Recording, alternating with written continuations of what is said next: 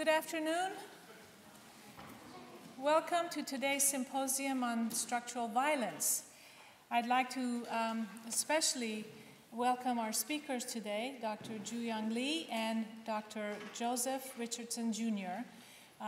It's really a pleasure to have them accept our invitation to be here to speak about very important research that they're conducting on this topic of structural violence. The Bahá'í Chair is very pleased that it can collaborate with the Department of Sociology's Critical Race Initiative on these series of lectures and symposia on the topic of structural racism and the root causes of prejudice. And today we are really pleased that we take structural racism to a new dimension of looking at the structural causes of violence. Now, it's interesting because today's, as I said, presentation looks at the systematic ways in which social structures injure, impair, and harm disadvantaged individuals and populations. And I think the interest in this topic for the Bahá'í Chair is one that has been ongoing for several years now, looking at structural racism, because we are interested in seeing at what point we can begin to explore with scholars and experts potential policy that can begin to have some impact on this very important issue. And I think that is something that is an ongoing process that we are engaged in, but certainly one that I think is extremely important. And I'm really pleased that on this campus we have great support for this endeavor. So I would like to just say that it is a topic that is not often talked about, structural violence. And it's a topic that I think can be approached from an interdisciplinary lens, which in fact gives it a lot more, it gives it a much better perspective to understand. And so I'd like to begin by introducing our first speaker today, who comes to us from our good neighbor in the north, Canada, although he's a native of California. Dr. Jooyoung Lee is an assistant professor of sociology at the University of Toronto, and he is also a senior fellow in Yale University's Urban Ethnography project. He writes and teaches about hip-hop, gun violence, and health disparities. He has many publications, has been granted many awards, and writes a personal blog, Guns, Rap, Crime. Please welcome Dr. Lee.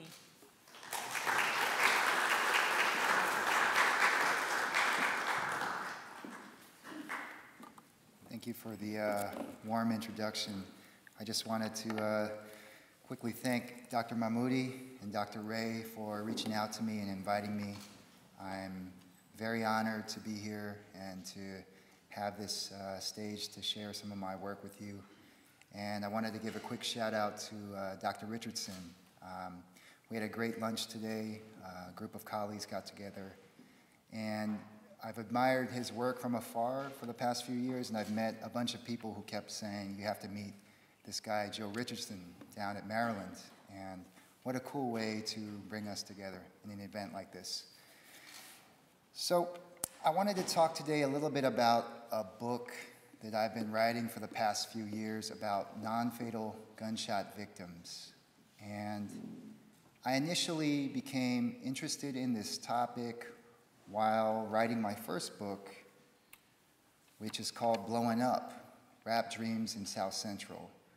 And Blowing Up is a long-term ethnographic study about young black men from South Central LA and other working class and working poor neighborhoods in Southern California who have dreams of blowing up, which is like slang for making it in the music industry. The book, in large part, tells the stories of young people who are growing up in the shadows of Crip and Blood gang violence and a glittering entertainment industry. And I examine how young people's lives are structured and shaped by these pursuits of trying to make it. And I look at how their lives are changed over time. One of the young men that I followed most closely, and who's one of the main characters in this book, goes by the name of Flawless, and he's pictured here to your left. Flawless, when I met him, was one of the most respected battle rappers in a local scene in Leimert Park, which the filmmaker John Singleton calls the Black Greenwich Village. And he was known for being just a very ferocious battle rapper. He was performing in different venues, and he started to catch the attention of record labels who were approaching him to possibly sign him. And then, in the middle of my fieldwork, Flawless got shot. And this shocked a lot of people. It was a pivotal moment for me as an ethnographer because it forced me to confront and think about gun violence for the first time. And I observed as Flawless struggled to adjust to his new body. He lived with a colostomy bag, which he still wears, and this was a big source of shame for him. It was a very difficult transition for him to move into a disabled body. I also watched as this single event seemed to derail all of the work, all of the hard work that he had done over many years to try and build his career in the music industry. And through this process, I began wondering, what's it like for others? How are other people's lives affected by gun violence? And so I turned to look at the epidemiological data. And I was floored. I was shocked to find that most people who get shot don't die. In fact, the CDC estimates that only about 1 in 5 shootings are fatal. Another way to think of this is that 80% of the people who get shot in drive-by shootings, armed robberies, and other kinds of violent street encounters live to see another day. And so this raises a number of questions which motivates and inspires this new book that I want to talk to you about today. The most basic of which is, what happens? What happens to survivors? How are their lives impacted by this event of getting shot? And the final question is, what can we do? How can we use empirical research to come up with different interventions?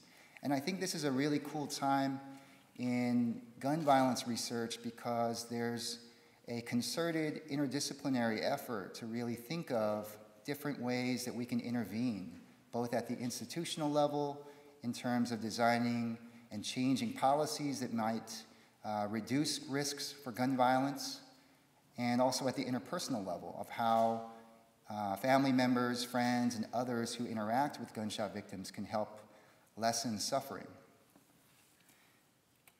And so I embarked on a study that was primarily focused on the everyday lives and experiences of gunshot victims. The study that I'm going to tell you about today comes from a 2-year study that I did in the Robert Wood Johnson Foundation Health and Society Scholars at the University of Pennsylvania. And I began this study doing in-depth interviews inside the outpatient trauma clinic, which is located in the hospital at the University of Pennsylvania. And those who are familiar with Philadelphia know that the hospital at Penn is one of the 2 major trauma centers in the city. The other one is located in North Philadelphia in Temple University's hospital. I did 40 in-depth interviews, and I would go on Friday afternoons between the hours of 12 and 5 p.m. and hang out in the clinic. Doctors and nurses allowed me to sit in an empty exam room, and I waited. Nurses on the ward would screen patients and ask them if they had been shot and if they were interested in talking to me. If they said yes, they would bring gunshot victims into my room where I would interview them and talk to them about what it was like to be living wounded. Alternatively, I also sat with people when they were waiting to be seen by doctors or when they were waiting for test results and that kind of thing. These were open-ended interviews, so I started by basically just asking people what they were being seen for. And then this would lead to conversations about the different injuries that people had sustained at the time of the shooting, the different ways that these injuries were affecting their lives, how they got shot, and some of our conversations even delved into existential matters about how this event would structure and shape the ways that people thought about their futures. And the vibe that I got in these interviews was that there was a great deal of uncertainty, that young people in an abrupt instant were transformed into disabled bodies and had a lot of doubt and fear about what that meant for their lives and their health over time. In addition to doing these interviews, I also followed 9 of the gunshot victims around in their everyday lives. And during this phase of my data collection, I tried to really just immerse myself into people's everyday routines. And I tried to be there with them as they navigated everyday life. Most of this fieldwork was actually spent in people's homes or in their apartments. A great deal of the people that I enrolled in this study were living with different disabilities that made it difficult for them to get around. Others were suffering from post-traumatic stress and were scared to leave their house at night. So most of my time was spent with them in living rooms or in their bedroom talking about the things that they were going through. I also helped people run errands. I spent time with people when they were meeting with specialists and other doctors. I sat in with gunshot victims when they met with social workers and district attorneys. I attended hearings if they were testifying against people suspected of shooting them. And I also spent time following people around who were hustling for pain medication to treat the different kinds of injuries and pain that they were suffering. And as a side note, chronic pain is a really central part of living as a wounded young person. Like many of the victims that I met were suffering from excruciating pain. They had retained bullets, shrapnel, stuff that was really difficult to deal with and live with. I also went back to Philadelphia whenever I could find time to get away from teaching and research, and I tried to reconnect with these young people as well. So today I wanted to tell you about one of the first people that I met in the hospital. I call him Eddie, and Eddie's story brings a lot of things to the surface, but the thing that I think about when I think about Eddie is that his story really changed the way that I thought about near death as a phenomenon. Eddie got shot in his tow truck. It was a Saturday night, and he was driving around Philly with Damarian, a local teenager from his neighborhood. Even though Eddie usually worked alone and preferred the solitude of working alone, he sometimes would bring Damarian along when he could use the extra hand. Similarly, Eddie thought of Damarian like a little brother. Once Eddie told me, "He's sort of like family to me. I want to help him, but he just runs with the wrong crowd. He's always out ripping and running with the young bulls." That night, Eddie and Damarian were out on one of their regular runs, towing different cars to different lots when they received a call to tow a car near where both of them lived. They drove to the scene, and Eddie double-parked his tow truck next to a car that matched the description, and they waited for the owner. But the owner was nowhere to be found. Eddie then called the owner, and the owner didn't pick up. And so they waited for a few more minutes. During this time, Eddie checked his voicemail. He was sitting in the car, and he was just about to leave when it happened. And the first time I met Eddie, he had this really eerie and vivid description. He could recount with just pristine detail the moment he knew something was wrong. He describes looking into his side mirror and seeing somebody run up alongside his car. He says, "At this point, I think we're about to get jacked, so I try to drive away. But before he could even start the engine, Eddie heard the sounds of gunfire popping off one round after another. Eddie remembers knowing that he'd been hit right away. He looked down and saw a deep circle of blood forming in the middle of his chest. The stain spread outwards until it had covered most of his white t-shirt. Eddie said, "I was mostly in shock. Everything happened so fast, and he kept shooting." In total, Eddie got shot 7 times. 2 bullets hit him in the chest, 4 went through his legs, and 1 went through his shoulder. He remembers, The dude was yelling like, "Get out the car, get out the car." But I couldn't move. I couldn't breathe. The gunman then ran off, leaving Eddie and Demarion panicking in their car. Demarion responded quickly and dragged Eddie's near lifeless body out of the truck and left him on a lawn and ran to get help. During this time, Eddie remembers hearing the sounds of the howling sounds of sirens in the distance. He remembers seeing the flickering red light from the ambulance. And he remembers sort of fluttering in and out of consciousness. He also remembers a paramedic flashing a flashlight in his eyes and asking him if he knew the phone number of someone they could call. And he remembers a repeated yelling of like, "Can you hear me? Can you hear me?" By the time Eddie was admitted into the ER, he had lost 70% of his blood, and his heart rate, blood pressure, and body temperature were falling quickly. Doctors and nurses worked quickly to stabilize his body and administered the first of many blood transfusions. And somehow Eddie pulled through, but he doesn't remember any of this. He only remembers one thing from being in the hospital. At some point in this whole ordeal, he had an out-of-body experience and saw a white tunnel with beaming bright lights. Eddie said, "I was up in the sky, looking at people who were trying to save me. I saw the white tunnel and everything." So what can we learn from Eddie's story? And how does it add to our collective knowledge about gun violence? Well, on one level, his story is an all too familiar reminder of racial and ethnic disparities in gun violence victimization in the US. So here is a chart that I kind of threw together on PowerPoint that shows homicide firearm deaths amongst men in the US in the age group of 20 to 24, which overlaps with sort of the peak time in the life course when people are at risk of violent injury. We see right away that the rate at which black men in this age group are murdered with firearms is significantly higher than men in other groups, and the rates aren't even close. So the rate at which black men were killed in 2013 by firearms was 80 per 100,000, and the rate at which other groups, men from other groups, were murdered with firearms aren't even in double digits, right? So there's a significant gap and disparity in who gets shot and killed in the US. And this isn't just something that pops up in 1 year. If we look over time, this is data covering the same age group, men between the ages of 20 and 24 who are killed by firearms.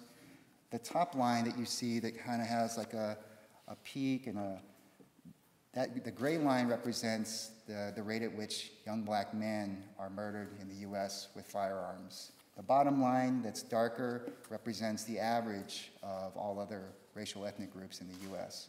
And so we see, dating back to at least even the 70s, a persistent disparity in who gets killed with firearms. But as I alluded to earlier, most people who get shot don't die, and fatal shootings are just the tip of the much larger iceberg. So if we look at non-fatal shootings, we see similar kinds of disparities and patterns. So in 2013, the CDC reported that about 62,000 people were non-fatally wounded in gunfire in the US. 55,229 of these victims were men. And out of this population, 23,653 were black men. One way to think of this is that black men who make up about 5 to 5.5 or 6% of the US population make up almost 40% of the non-fatal shootings in the US.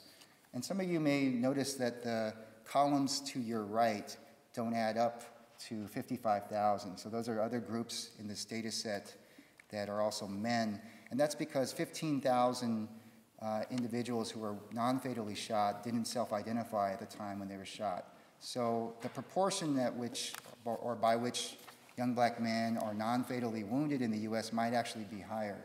We just don't have that data. So what's it like in Philadelphia, a city that since 2010 has averaged somewhere in the ballpark of almost a murder a day?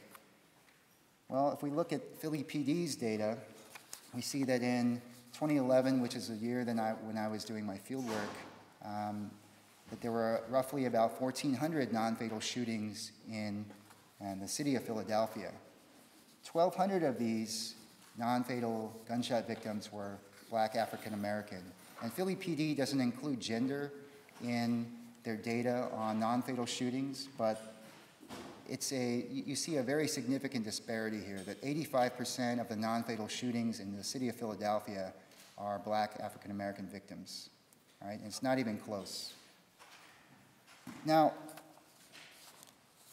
as I alluded, or I didn't allude to this, but Eddie's story also helps us think about near death in different ways, right? And near death is this phenomenon that we've been writing about, or people have been writing about since the beginning of time. It's this experience that provokes simultaneously a sense of wonder, curiosity, and also fear and anxiety. And most of the accounts about near death talk about the phenomenology of near death, the experiences that people have as they slip closer to the end of life. And most of the narratives that we have about near death talk about how the experience of thinking that you're dying is so jarring that when people awake and they find that they're alive, that they emerge with a sense of moral and spiritual clarity, right? And this is something that we see beginning back with Plato.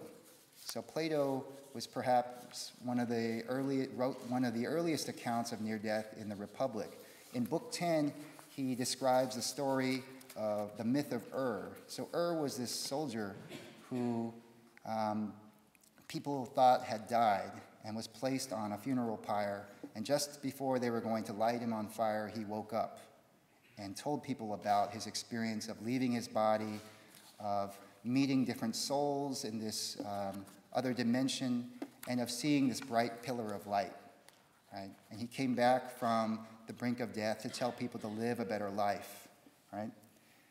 Then in the 1890s, a Swiss geologist named Albert von St. Gellenheim published a small essay called Remarks on Fatal Falls in the yearbook of the Swiss Alpine Club. And this little essay was inspired by St. Gellenheim's own brush with near death. So he was an avid mountain climber and would go climbing in the Swiss Alps and fell one day and remembers thinking that he was going to die and remembers a sense of timelessness as he fell from the mountain. But he survived, and this experience inspired him to go and talk to other people who had also had their near brushes with death. He went out and started talking to other climbers who had fallen from the Swiss Alps. He talked to people who had been wounded in combat. He talked to people who had suffered accidents like near drownings, and he compiled a bunch of these stories. And the stories are remarkably similar to the kinds of accounts that emerge in the myth of We get different stories about people having out-of-body experiences, about people seeing bright lights, and then St. Gellenheim adds a little nuance and adds the experience that people have of timelessness as they think they're dying. And then in the mid-70s, a psychiatrist named Raymond Moody came along and published what would become the first comprehensive and comparative study of near death. And Moody interviewed a bunch of his patients who had had near encounters with death and compiled the 15 most commonly reported experiences that people have when they think they're dying. These included things like hearing oneself pronounced dead, a feeling of peace, hearing unusual voices, being in a dark tunnel, having an out-of-body experience, meeting beings, having a panoramic life review, and so forth. But the most commonly reported experience was, again, this experience of being basked in a bright white light. Now, I just wanted to add as an aside, because the near-death literature has kind of evolved over the last 10 years, and more recently, neuroscientists and neurobiologists have weighed in on the study of near-death. And some of their hypotheses argue that these experiences that people have are caused by sedatives that are administered when a person is being resuscitated. Others argue that these experiences are caused by oxygen deprivation to the brain and to the eyes. And so one of the papers that's been cited a lot talks about how tunnel vision is the experience of the retinas failing as oxygen is deprived to the eyes. Others argue that these visions and experiences are caused by an overstimulation of the temporal lobe, the warehouse of dreams and memories, and so forth.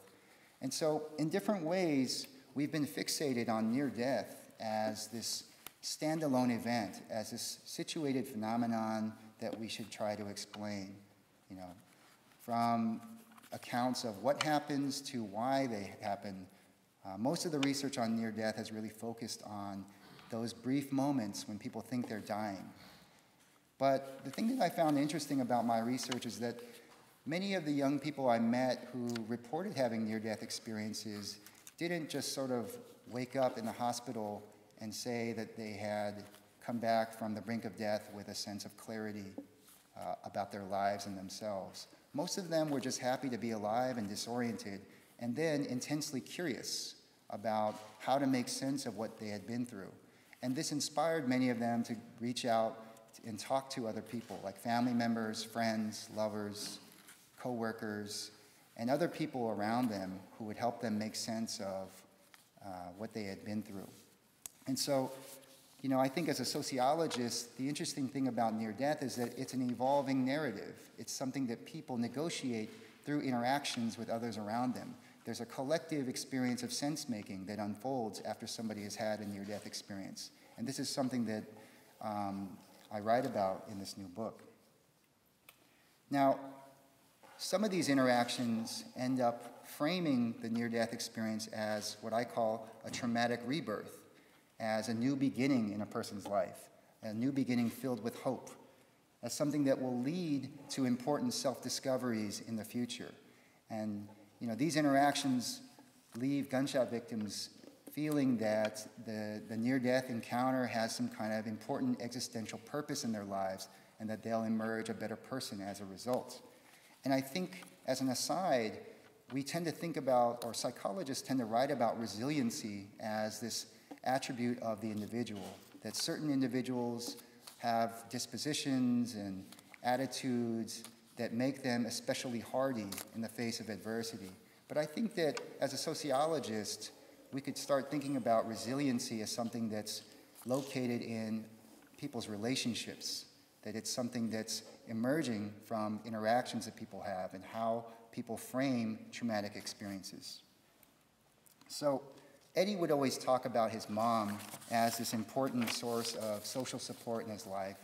And the first time I met him, he started crying, remembering the first day he was released from the hospital. And he talked about how his mom was really this buffer who kept trying to build him up and who kept trying to tell him to not think about this experience as the end of his life.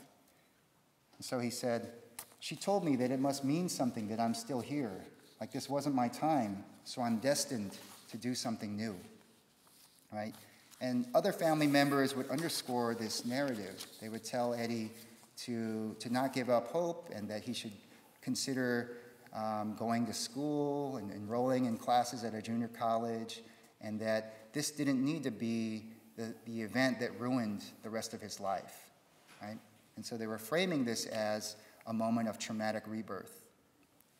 Similarly, Eddie also reached out to a local pastor, and he had grown up going to a Baptist church as a kid, but as a teenager and a young adult, he had stopped going to church. But this event inspired a sense of curiosity, right?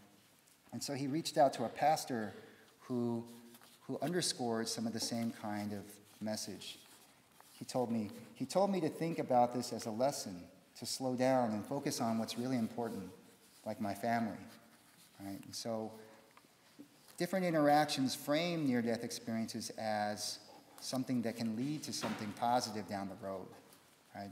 Now, at the same time, other interactions frame near-death encounters in a different light, and I call these master tragedies. So different people who console and meet with gunshot victims would talk with them, but the theme that would emerge from these interactions wasn't the sense of hope or a sense of future possibility. It was a sense that this event would be the end of their life, or that it would be a permanently disabling and constraining event that would forever change their life chances, right?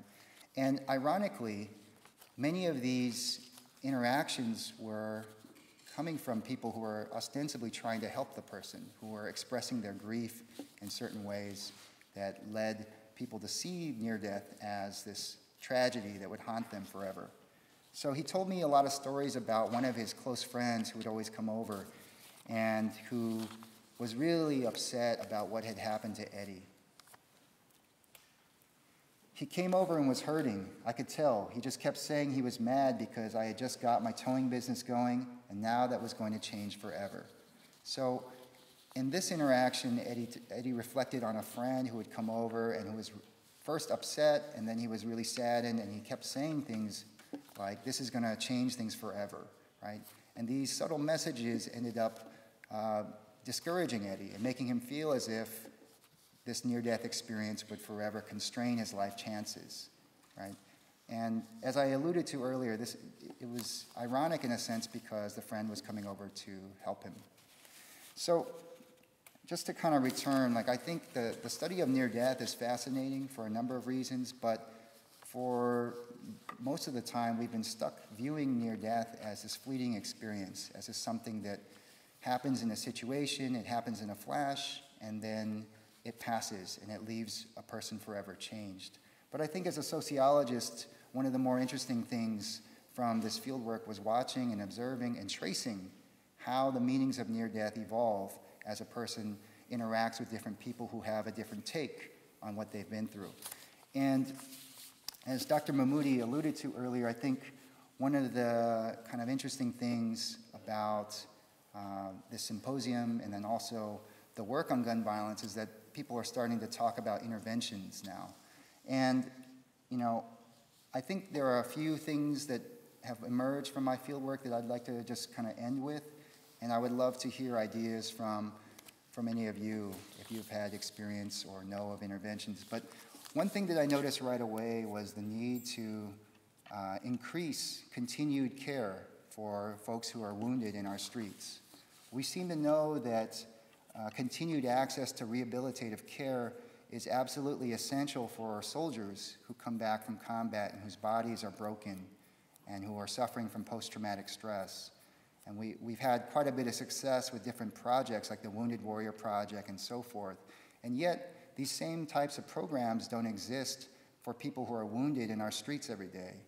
And I think a lot of this has to do with the ways that we collectively frame the victims of violence, whether in combat or in our streets. We tend to see young men and women who are shot and killed and wounded in places like Philadelphia or Baltimore as people who are somehow deserving of their fate. We tend to think of them as gang members or people who are caught up in activities that would increase their risk factors for being injured.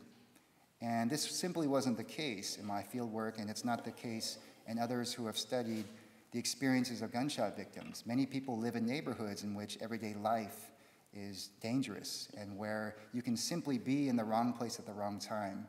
And these shootings can have all kinds of disastrous repercussions on a person's life course. Similarly, we've had a lot of success with home health care for the elderly who are not so mobile. And so nurses go and visit people who can't get around. And yet we don't have a similar kind of system for people who suffer from mental health issues.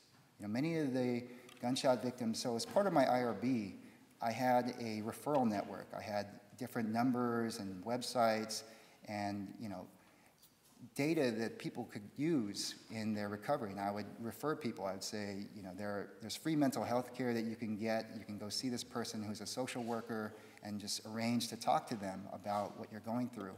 And many of the young men that I talked to in Philadelphia said that they felt intimidated about going in and speaking to a clinician or speaking to a social worker, and that they felt much more comfortable having somebody like me or anyone just come into their own home and listen to them.